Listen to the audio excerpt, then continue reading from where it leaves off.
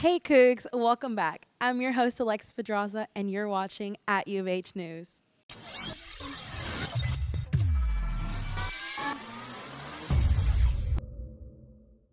Last Friday night, 20-year-old Jacob Lewis was unfortunately killed after being hit by a drunk driver. Jacob was driving back home from the Taylor Swift concert at NRG Stadium with his sister when his car stalled, forcing him to get out of his vehicle to try and push it onto the shoulder of the road. While he was pushing the car, drunk driver Alan Bryant Hayes swerved and hit Jacob. The 34-year-old then fled the scene before ditching his car to escape on foot. According to the Houston Police Department, Hayes was caught and has been charged with third offense felony, driving while intoxicated, and failure to stop and render aid. Friends and family are remembering Jacob as someone who loved musical theater and Pokemon. He was a recent graduate of Taylor High School in Katy, Texas. A GoFundMe for Jacob has passed the $70,000 mark this past Monday afternoon. The majority of the donations were from Taylor Swift fans for $13, her lucky number. Please never drive while intoxicated and remember to always stay safe.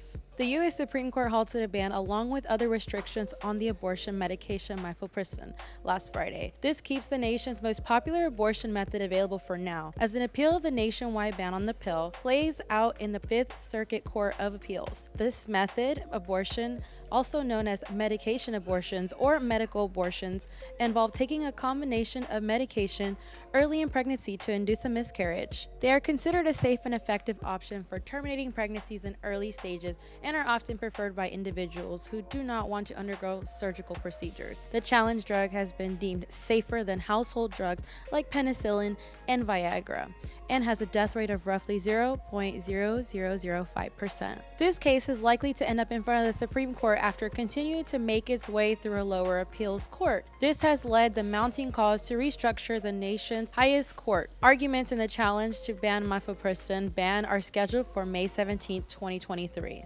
Mattel unveiled the first ever Barbie doll with Down syndrome as part of Fashionista's line. Mattel, the parent company of Barbie, recently announced the new Barbie doll in a step towards inclusivity. The doll makers work closely with the National Down Syndrome Society to empower individuals with Down syndrome and their families by providing resources, driving policy change, and being able to engage with local communities. President and CEO of the National Down Syndrome Society stated, "This means so much for our community who for the first time can play with a Barbie doll that looks like them. This Barbie serves as a reminder that we should never underestimate the power of representation." The new Barbie doll is part of the 2023 Fashionistas lineup, which includes dolls wearing braces, wheelchairs, and with prosthetic legs.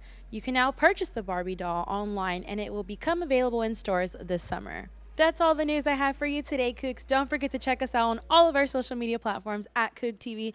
I'm your host, Alexis Pedraza, and thanks for watching at U of H News. Go Cougs!